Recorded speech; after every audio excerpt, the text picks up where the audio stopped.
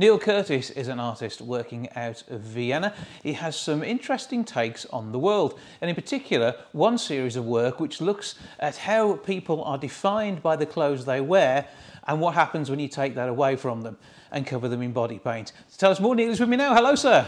Hi, greetings from Vienna. Well, good to speak to you, and good to see some of your work online. I mean, with what you do, it's very much taking an everyday view of people and not using their body as a canvas as we have seen in the past, but turning it into sort of the reverse of that. And through the concept of these 100 people you're working with, it really does take away all of those trappings that say they are one thing and makes everybody the same underneath.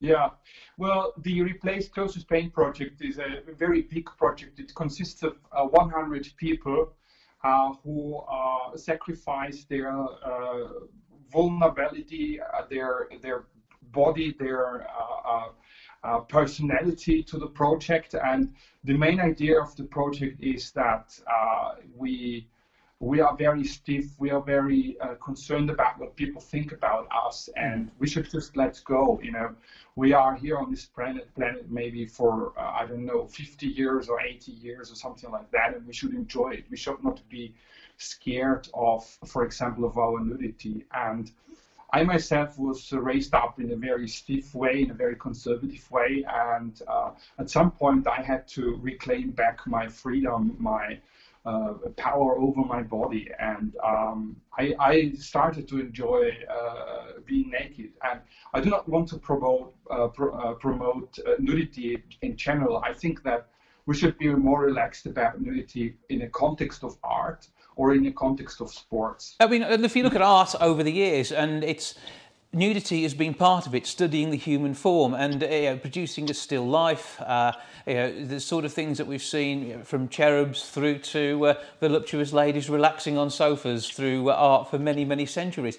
It's not a sexualised thing. It is studying the human form in the same way as we might do any of the other creatures on this planet, or even a bowl of fruit or something else that is seen around us. So, it is taking that human form. And what you're doing is in no way sexualised at all, is it? I don't know. It's in the brain of the people if it's sexualized or not. We do not do it in a sexual way.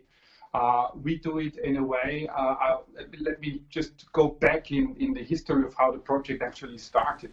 So one thing was that I was in exhibitions, and when I make exhibitions, I sometimes make a performance at the beginning, and the people say it looks so interesting to see how the body transforms, because all the pictures in the exhibition are pictures like the ones behind me. So there are people who are already painted completely. And what we realized was that, first of all, showing someone being painted is a very three-dimensional way. It's a very sculptural way. And also the people liked how one person all of a sudden became a completely painted body. So the person is at first a surgeon or a professor or a mechanic, and then the more we go on, the more he strips off the social, the things, the clothes that define him in our social world, and then transfers him into a world, you could say the world of Neil Curtis, my own art world or whatever. And in my world, the people are not defined by the clothes. They're not defined by the beard or the hair or whatever.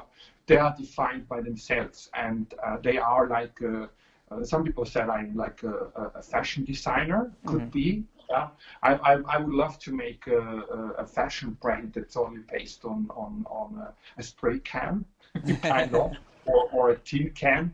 And but what's important for me is that when you look at all these videos, I previously said it's 100 videos. It's not yet 100 videos. It's now 69 videos. And when you look at all these videos, there's the point when the person leaves the comfort zone, and starts being naked and being painted.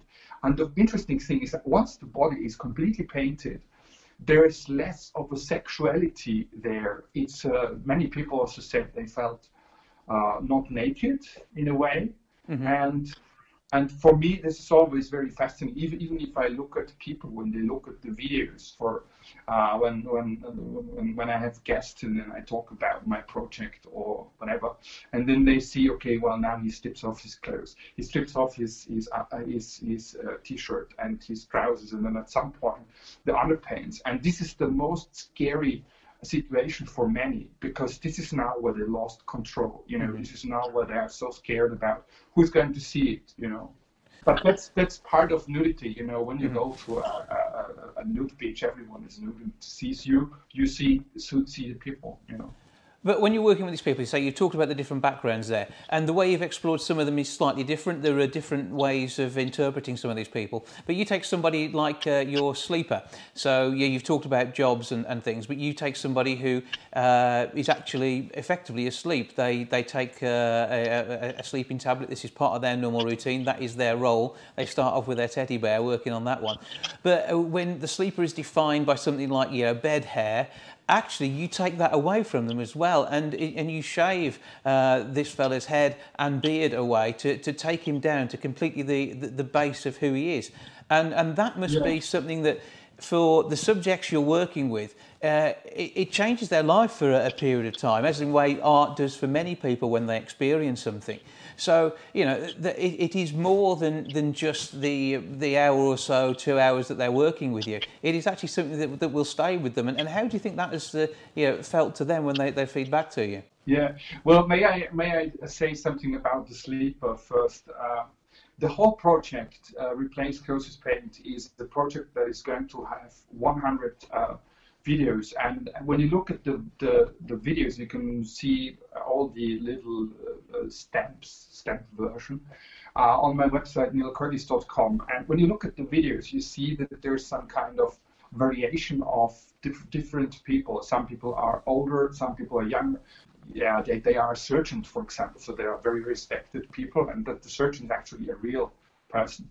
And I want to have a variation, but I also want to have some kind of imagination layer on this project. And so, for example, there's one video which is called the Pizza Boy. Mm-hmm. And the pizza boy is actually knocking on my door, and then he gets inside and delivers me a pizza. And I tell him, I give him €100, and if he wants to participate in a cool project, and he sits on the chair, and I take the control over. So I strip him naked, paint him black, and then at some point he sits up and walks out. And I asked myself, how can I make this even more a situation of no control, because this is how life is, sometimes you do not have a control. Mm-hmm. And I have a friend who's he went to a party once, and he got drugs in his drinks, mm-hmm. and so-called knockout pills, and he fell asleep, and then he woke up in the morning and he had no clue about what was happening. And I did some investigation about how does a knockout pill work and so on, and then I realized this is actually an idea I could do. So I paint you, you are asleep, are you sleeping? And in order to be sure you're really sleeping, you're taking these knockout pills. Mm-hmm. And the model was allowed me to do that. It was an experiment for him. Mm-hmm. And I said to him, what is the limit, And he said, I trust you. But I have to admit that the session is a psychological session. So I have to admit he was not unconscious. Yeah. So the session itself was faked because for legal reasons. He would have allowed it to me. But I would not be sure that everything would work out, or he might have he might slip down on the floor, whatever. Mm-hmm. But what you see in the session, we did a lot of research. I even interviewed a few people who got knocked out. Mm-hmm. So the session is very realistic, and I wanted to push the limits even further, because for me in this project, it's very important to keep on pushing the limits. This is why I also decided to do a very political statement with the guy from New York, the the last video I published. Mm-hmm. And it's a video where I broke a rule, because my rule is that there's no audio in the videos.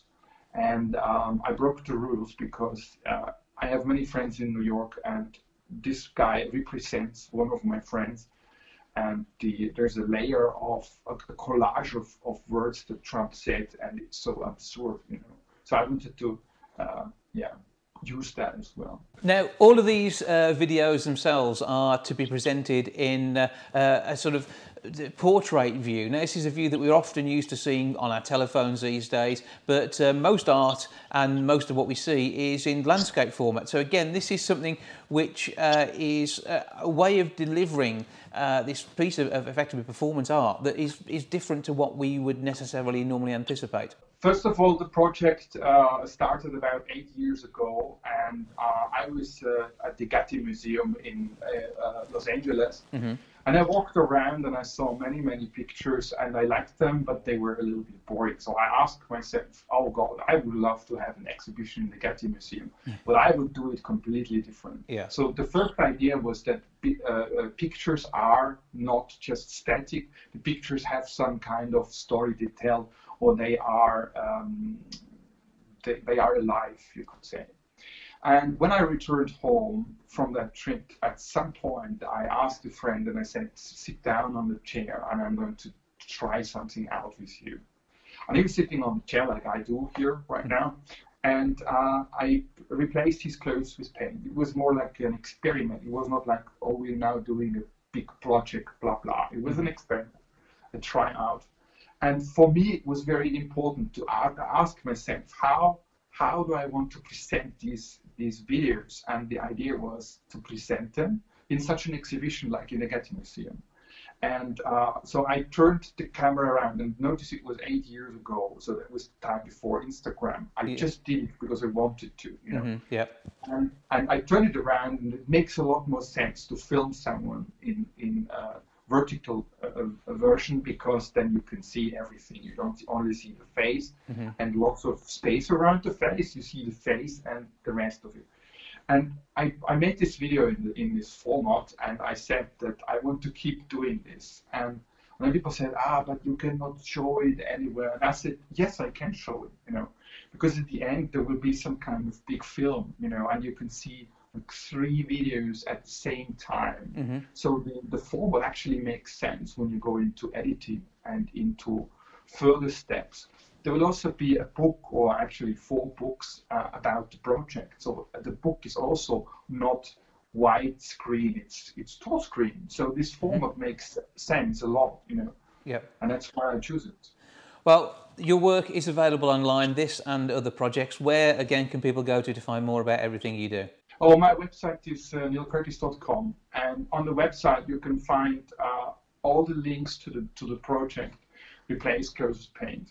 I also make exhibitions, unfortunately, as you can imagine, not in time of COVID-19, but there's that Replace Clothes with Paint project, and there are also other pictures that are just showing the body.